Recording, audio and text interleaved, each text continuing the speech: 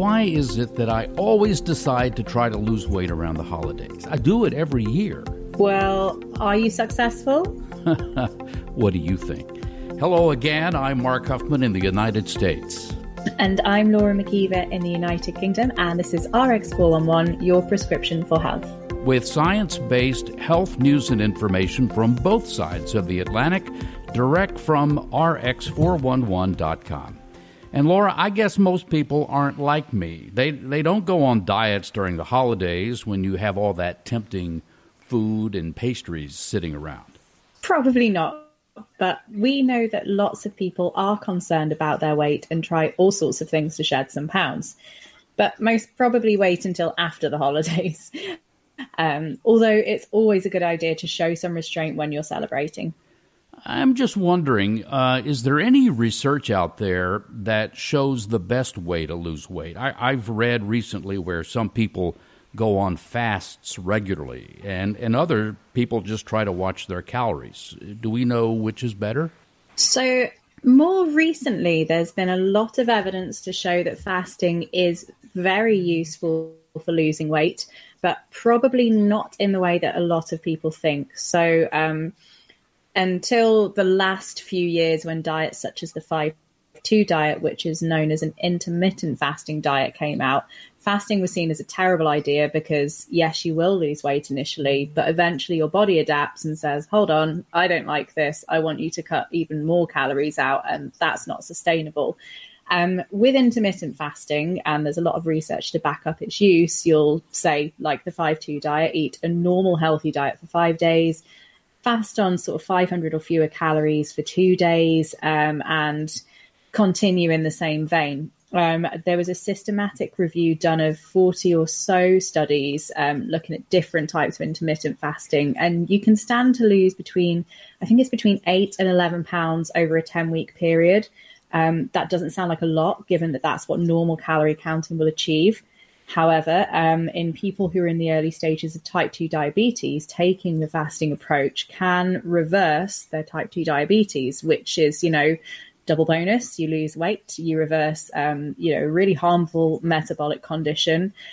So I'd say in terms of which is better, it depends on your personal preference and also the state that you're in right now. And how much willpower you have, I guess, because it's hard to go without eating. Absolutely. Yeah. I think also if you're going to do 2 days of fasting and then you're going to go and binge for the day after, probably not a good idea. Metabolism probably has something to do with whether you gain weight or lose it. And I've read all kinds of articles about how to regulate your metabolism. Is there any way, well, first of all, is it possible to regulate your metabolism? And is there any safe way to do that?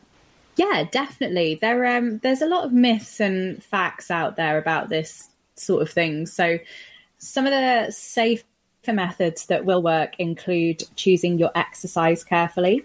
So high intensity interval training, which I'll now refer to as HIIT, because if you try and say those 4 words too fast, it doesn't go too well, involves sort of doing, very fast-paced bursts of heavy aerobic exercise, sometimes includes weights, with very brief periods of recovery. And then you go on like that for about half an hour. You'll probably burn as many calories as you would do swimming. But the bonus is you will see your metabolism continue firing up throughout the day because of the way you've exercised. So that's safe and accessible for most people. But I think if you say had a joint replacement, or if you do have funny joints or arthritis, maybe check that one out with a doctor first.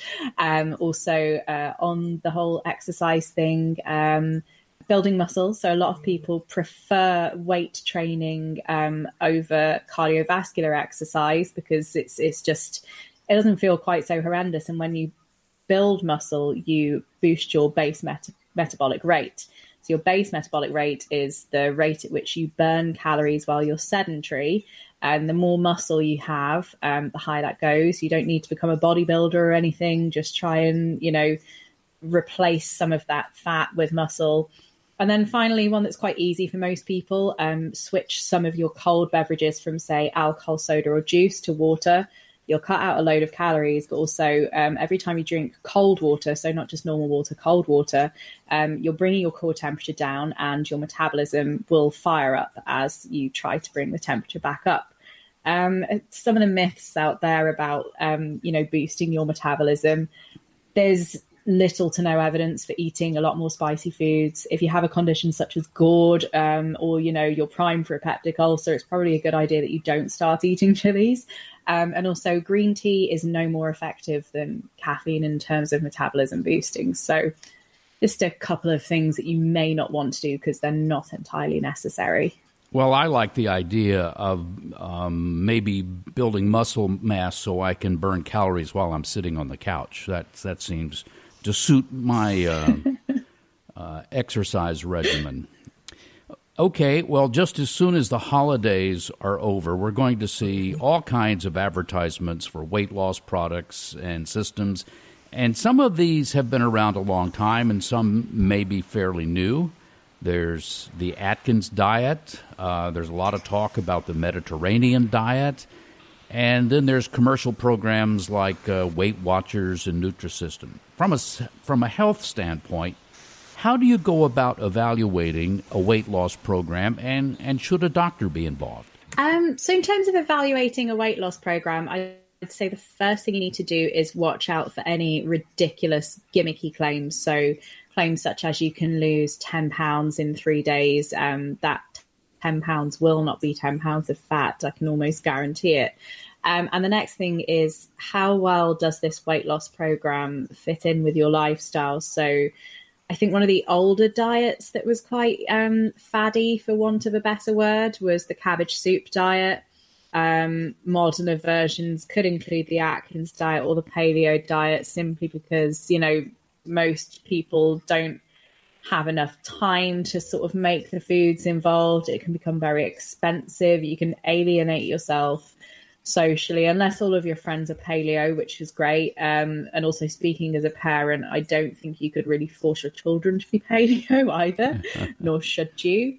So once you know that a diet does fit in with your lifestyle, maybe take a little look at whether it's feasible budget-wise. So programs such as weight loss, in the Mediterranean diet usually will suit most people's budgets. And then maybe look at the other things that are involved with the diet. So Weight Watchers, I think it's great, but I know it wouldn't be great for me because I don't want to go to a group. I don't want to count things according to points.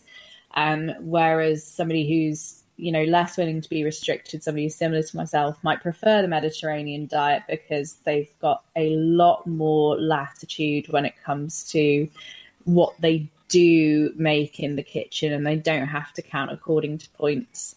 As for, speaking to your doctor, definitely, absolutely, if you're pregnant, breastfeeding, pre-existing health condition, or taking certain medications, especially medications such as warfarin and insulin that can easily be altered by what you eat. And also try to remember to go for something that's not too regimented. So if it's a diet, one that I used to read about a lot was called the Ultimate New York Body Plan. And it left absolutely no room for taking a break over the festive period and other religious holidays or your birthday or vacations. Go for a diet where you can take a break from it without falling off the wagon, or, where you're not going to get lambasted because you want a few days to eat cakes or whatever. Well, I like cake. So maybe now during the holidays is not the ideal time to start a diet. I wouldn't say so, no, but try to keep everything under control. Good advice. And this reminder, for all the latest science-based health news and information, your one-stop source is your prescription for health, rx411.com. That'll do it for us. Until next time, I'm Mark Huffman. And I'm Laura McKeever, reminding you to get sound medical advice before starting any diet and make it your New Year's resolution to stick to it. And Merry Christmas, Happy Holidays, and Happy New Year for everyone. So long.